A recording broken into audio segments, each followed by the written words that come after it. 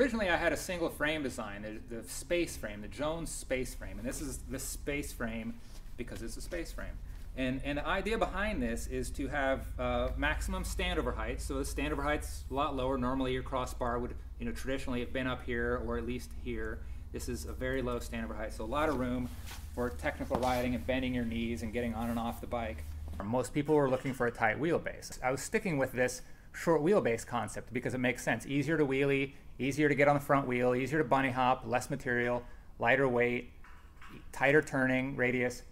But also, I want a bike that is, of course, laterally stiff and, yes, vertically cushy, vertically compliant, so it's absorbing bumps. A conventional diamond frame with the tall triangles is very stiff vertically and not as stiff side to side.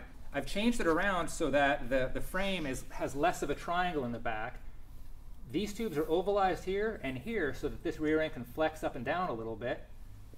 The seat tube here is not braced by the seat tube, so this tube can flex rearward because it's not braced, but it also can flex rearward because this tube is curved. And a curved tube, like a spring, will kind of straighten out and allow this tube to move. So we get a little flex back here, up and down there. Get a little flex here, so that moves back. So the seat's moving back and the rear end's moving up. And then the side-to-side stiffness is from having a short seat tube. The seat tube is very short from here to here effectively. This part of the seat tube isn't handling the side-to-side stiffness when you're standing.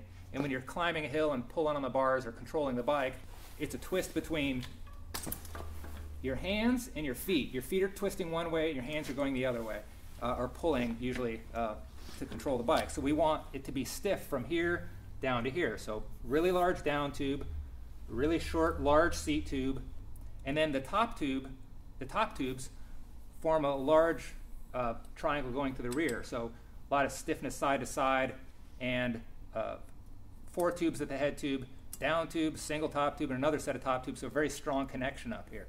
Okay, so this piece of tape will represent the seat stay that would have been here if this were designed more normally. And this will show that when I push down on the seat, you'll see that flex.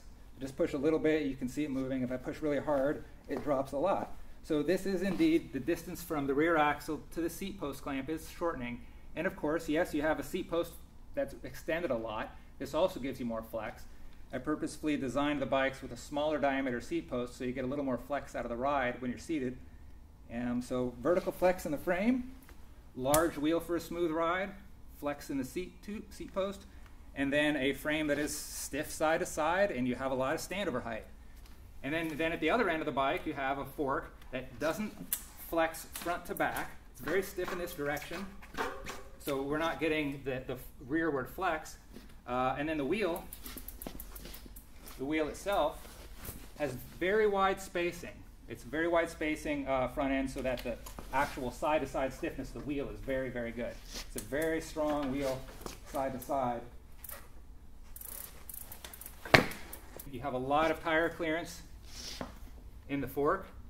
You have enough room to run a fat front wheel in the fork. The 26-inch by 3.8 wheel turns out to be about the same height as a 29-inch wheel, so we can change from this to a different size. All the Jones 29-inch bikes can have a fat front wheel or a 29-inch wheel. And I found that having the fat front wheel on the 29ers is really nice.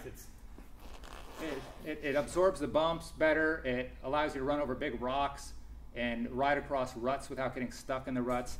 It's really a great ride, but then you can just take this wheel out, put in a 29-inch wheel, and go riding with the matching size wheels, or you could put on some road tires on the 29er wheels and then use that for road touring. So this bike could be set up for mountain biking, road touring, whatever you like, just by switching out the wheels and still having the same great performance in all the situations.